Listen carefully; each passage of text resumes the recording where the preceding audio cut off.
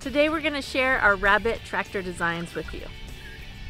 It's important to us that the animals on our homestead are raised in happy, healthy conditions. We have a saying, happy food tastes better. Part of raising your own food is knowing what goes into it, what the animals have eaten, and also the conditions that they've been raised in.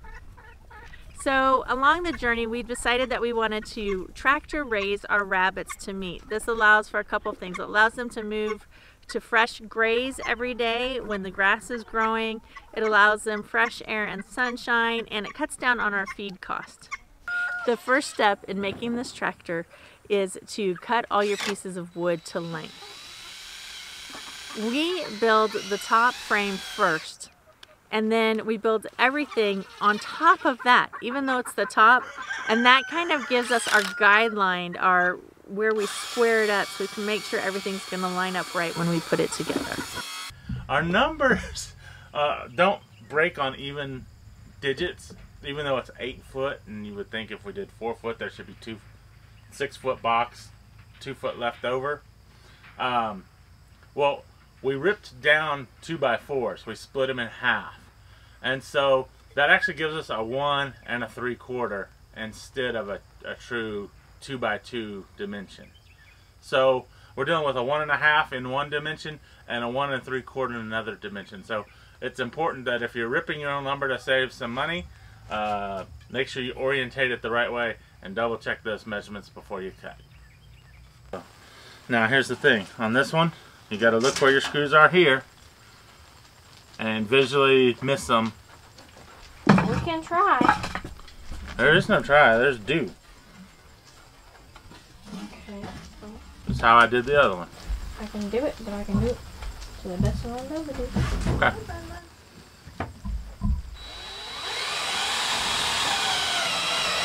Ready, Carter?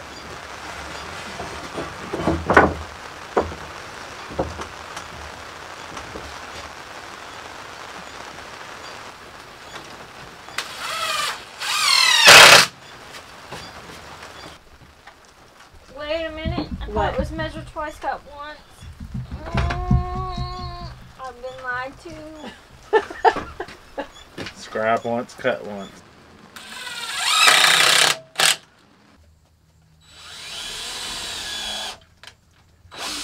This is going to be the roof. It will be hinged. It will open like this to give us access to the rabbits. You can see this back section is a good 5 1/2, 6 inches off the ground, and that is for 2 reasons. One, we get a lot of water that flows through our yard. We live in a very rainy area. That gives the rabbits, the chicks, whatever animal is in here, an area to go up off the grass, away from wet, damp ground when it's cold. Also, we have wheels that we will attach at each end, and this gives it a little bit of space to lift and for the wheels to turn, for us to put in the nuts and bolts and things that we need to. This end will be the house end of the tractor. We will enclose it with metal so that they will have a place to go that is sheltered from wind and rain and snow. When we decided we want to raise meat rabbits, I started watching tons of videos, and I watched Kevin and Sarah's series in entirety. I'll put a link to their playlist in the description down below. We really liked their tractor design, and that's where our basic idea for this tractor started.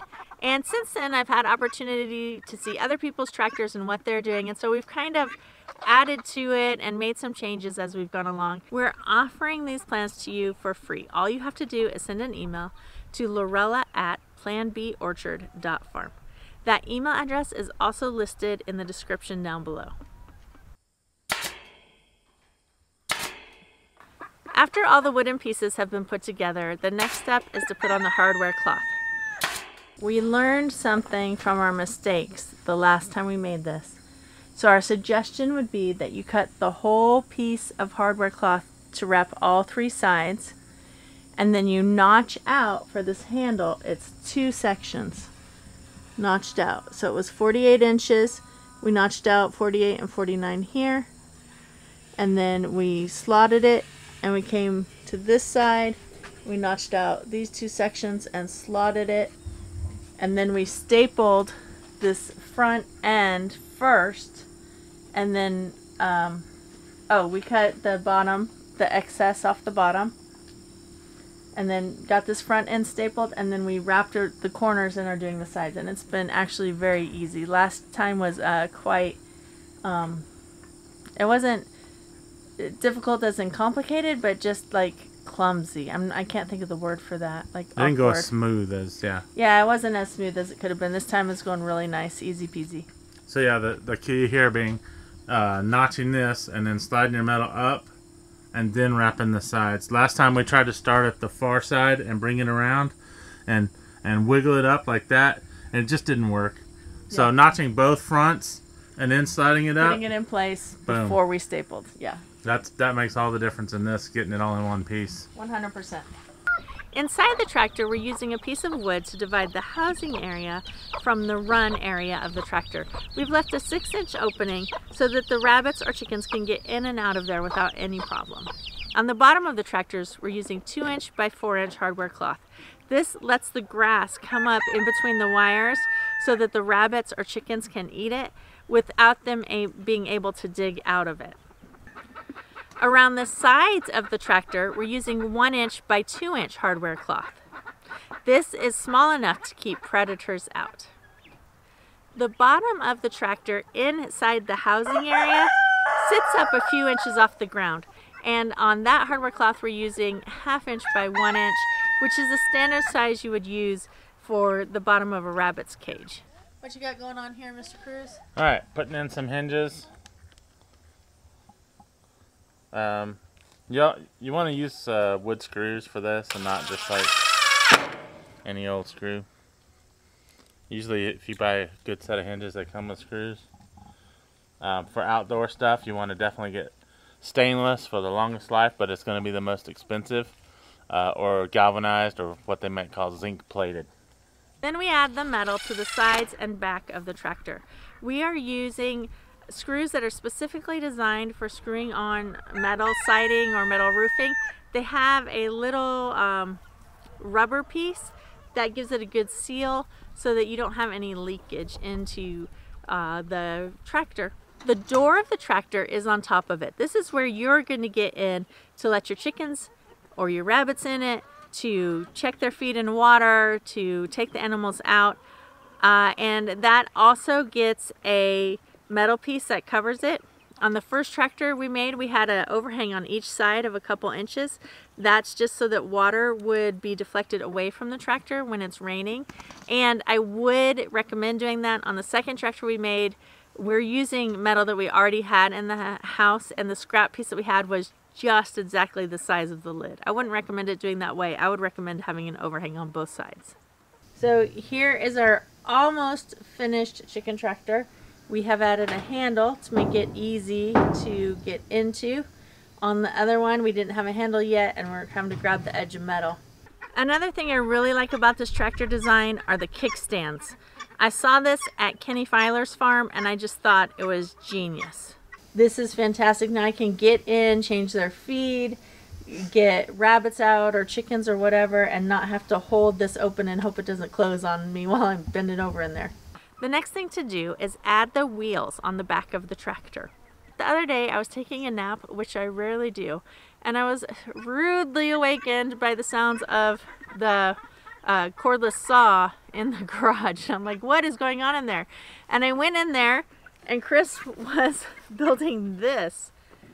And I thought, what in the world are you doing? Let me show you what he was doing with this. When I went in the garage and found Chris making this, he said he'd had an idea. Because we're currently using this tractor to house a mama and her 9 chicks. And the chicks are plenty big that the mama could be bringing them out every day to free range and going back in at night. But there's no way to get them out of here without them jumping in and out over the outside edge. Unless Chris's idea is to put a door into our tractor in the garage that we're still making that would swing out at this end. It would open up, and if you have chickens, they could come in and out during the day, and then you can close them back up safely at night. I actually think that's pure genius. Sometimes Chris has really super ideas. In fact, most of the time, Chris has really super ideas. We're actually a pretty good team when we work together on projects. We like to take our time and think about it and talk through and really plan them out so that we get what we want. We have found that that works really well for us. And a lot of times we'll design it and then we'll wait a couple weeks and then we go back to our design and then we wait a couple weeks and before we actually get into production, and that has helped us to really come up with quality housing for our animals here on our homestead. Thanks for watching. What do you think of our tractor design? If you'd like a free copy of our plans, be sure and send an email to lorella@planborchard.farm. Hands.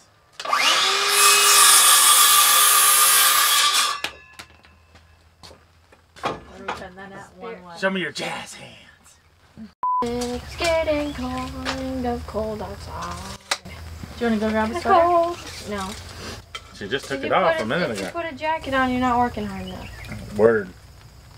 At least it's not windy. Yesterday was cold, windy, miserable.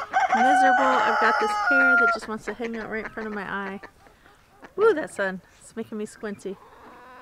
Make sure the lid doesn't fall on me, right? Anything for the good camera angle. It's like one of if some of those like crazy raccoons like you see in the movies teamed up, they might be able to get this open. I don't know. It was tough for me. I think I'm stronger than a raccoon. But they're smarter. Today we're going to share our rabbit tractor